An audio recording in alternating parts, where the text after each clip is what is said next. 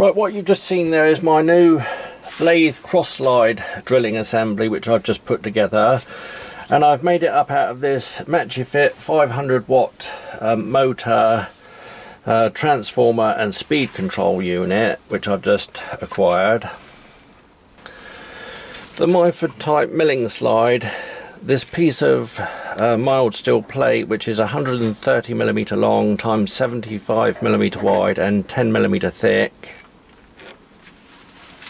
and an ordinary plastic outdoor junction box, the large one, which measures 100 times 180 times 110mm, and I've used that to make the control box for the electronics. And if you want to, for the final touch, you can get a low-cost Brother labelling machine and label up all the parts to make it look really good. So you buy the motor assembly as a kit. It's a 500W motor, which is 100 volts. You get this unit here, which is a transformer and speed control unit with the potentiometer already plugged in and fitted. And the motor has this really nice solid cast aluminium clamp, 52mm clamp, that's the diameter of the motor obviously, and 4 6mm Allen bolts to secure it to the plate or whatever you're going to secure it to. Plus it has this ER11 collet chuck assembly already fitted. And mine came with one collet, but you can actually buy the kit with a full set of collets if you want to. And this kit is AC 110 volt to AC 220 volt input, and obviously DC 100 volt output. The motor also has 4 spare securing holes around the front flange here, and on the back end it has a nice cooling fan.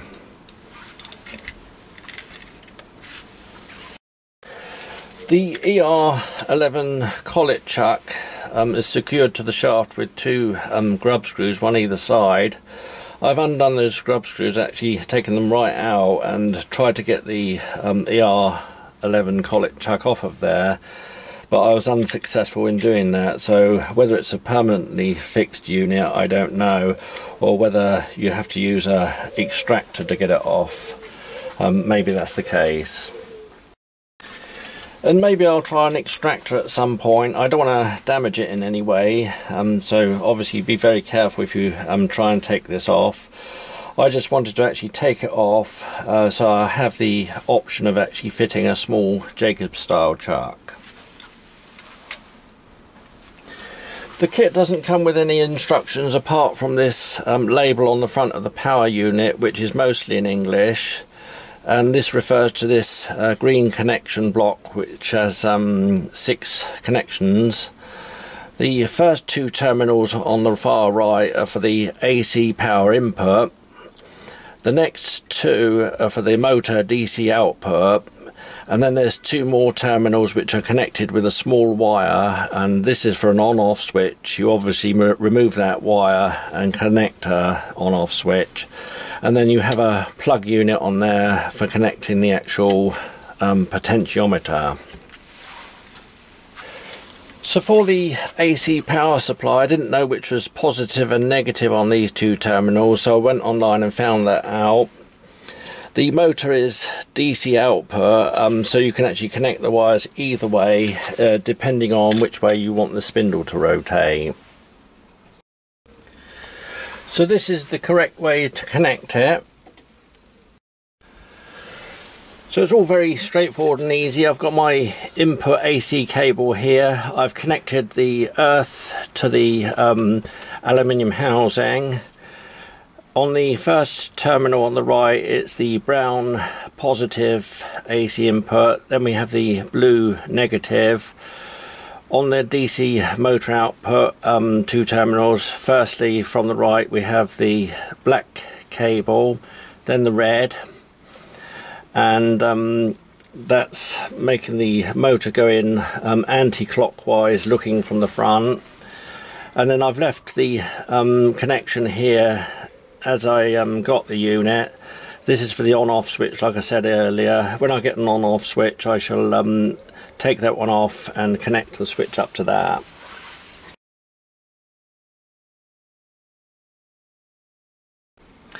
And when I switch it on at the wall, a little red light shall light on the circuit board.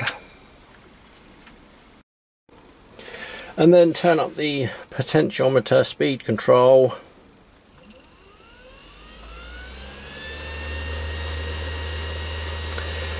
And you can see in here what a beautiful quality motor this is, how quiet it is and how smooth it runs.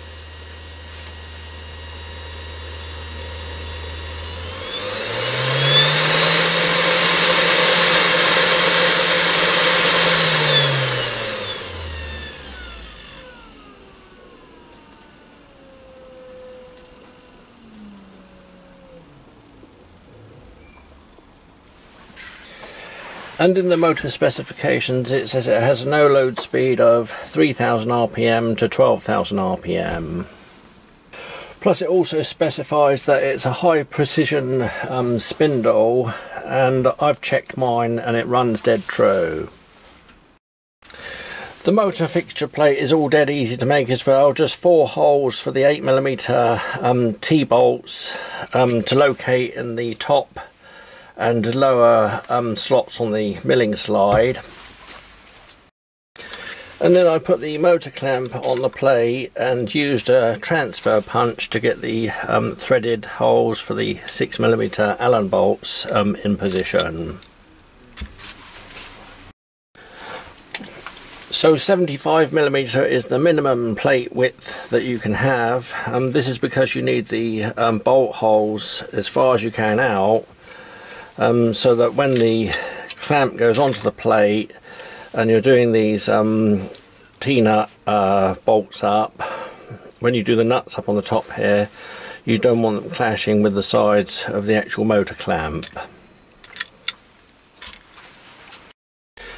And on the motor, you can have the motor positioned where you like in the clamp. Obviously when this is slackened off, you can push it back like that. On the lathe you obviously want as much clearance as you can, so I have it in this position like I have here now.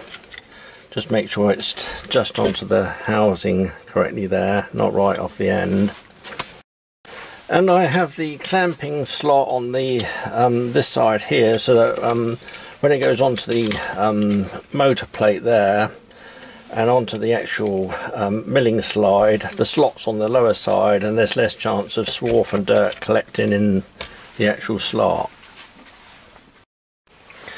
So that's the motor plate bolted on the milling slide. I could slide it back another ½ inch if I want to, and then just load that one up and put the 6mm Allen bolts in.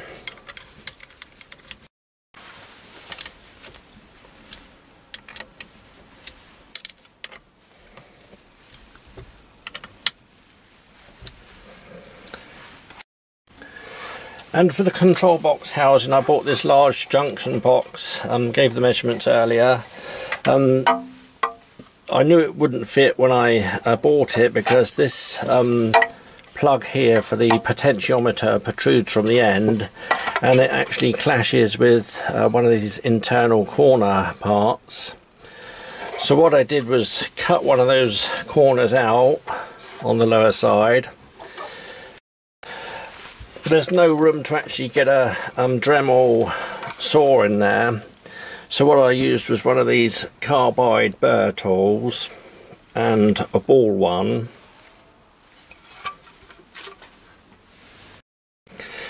and I carefully cut away on the inside corner, go down either side. Just be careful you don't actually cut into the outside part.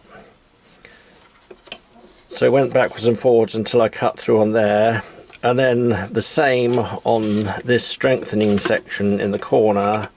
Just go backwards and forwards until you cut through that, and then you can use a pair of pointed pliers and basically put it in the hole like that. When it's weak enough, you can actually carefully break that out.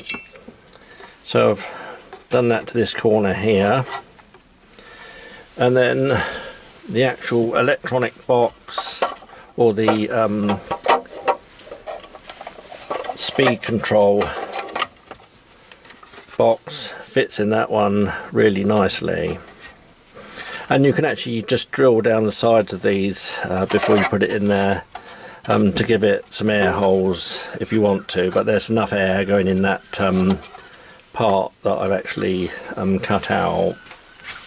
And then on the junction box lid, I drilled a 10mm hole for the potentiometer to go through, and at a later date I'll drill another hole for the on-off switch to go in. So now I have it all wired up and ready to go back in the control box. I've used one of these connectors here. I think it came off of a light fitting to put an extra long cable on for the actual motor wiring. The potentiometer is fitted in the lid, and the knob on the top here, there's no actual flat on the spindle. You have a little screw on the side here, so it's very easy to actually position the marker for your minimum and maximum setting. I secure the motor cable joiner to the bottom of the motor with a cable tie, and this keeps the wires then out of the way of the fan at the back. And then just another quick test before I put it together.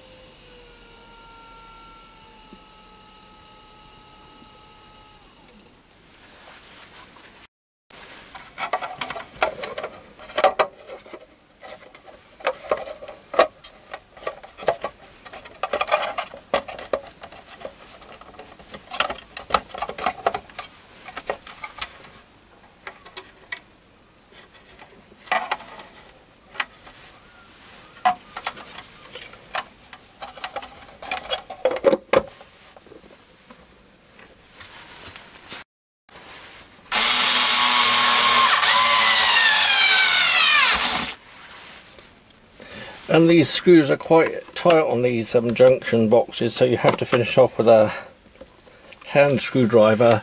And just remember, you don't put one in this corner where you cut the section out inside.